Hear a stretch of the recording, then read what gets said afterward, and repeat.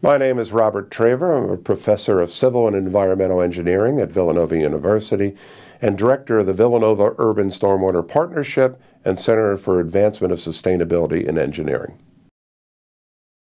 I have been involved with the American Society of Civil Engineers for many years in many different committees, different groupings and reports, and so they asked me to be part of the urban drainage team for that review panel. That was pretty horrible, not what you expect in an American city. I was in Desert Storm and I saw buildings blown up, and this was much more horrific than that. When I arrived in the airport, the first thing you notice is signs telling the people what masks to wear, to be careful of biological contamination, and when they went back and visited their homes. Driving down through downtown New Orleans, half the roads were blocked by collapsed buildings. The street lights were out. I spent a couple hours in a Black Hawk helicopter overviewing damage and on the ground, and it's just amazing the miles and miles of destroyed homes, buildings.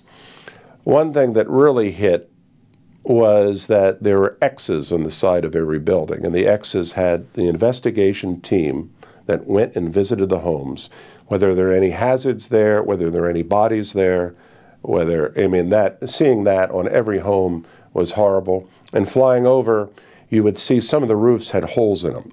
And that was actually a good sign. That made somebody escaped through the roof and was rescued, hopefully.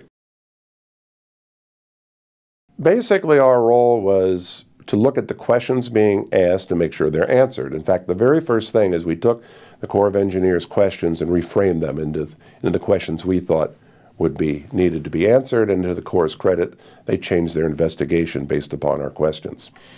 And the next part, we were in pretty constant communication about what was being done to answer those questions.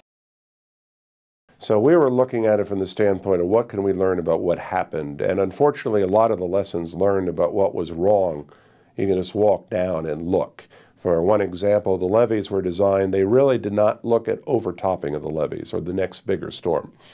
And the levees, when the water went over, would cut the dirt out from the other side of the soil, which would weaken it and it would fall over.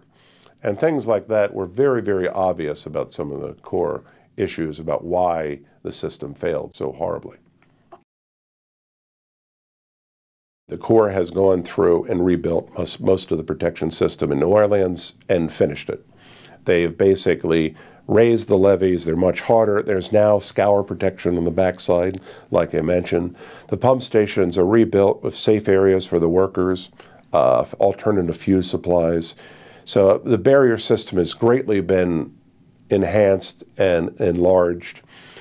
New Orleans is pretty safe. You know, anywhere that's been hit by Sandy is probably pretty safe. I worry about all the places that have not been hit. And it's not just hurricanes, it's the riverine flooding, downtown Philadelphia. I mean, a lot of these places, we just don't know what the risk is. A couple of years ago, a bill was passed stating that we need to do studies and understand what our risk of flooding is. That has never been funded. If we build something, what is the consequence of that building and what risk? We need to understand the risk and communicate it. If we just build everywhere and we don't connect that to the risk of flooding or damage to other people, you know, we're just kind of defeating our own purpose. Definitely, I think we need a national policy. We don't have one right now. And what it would look like would probably be more of an overarching concept. So for an example, we want to protect people. We want to protect jobs and businesses and economics and our natural resources and social justice.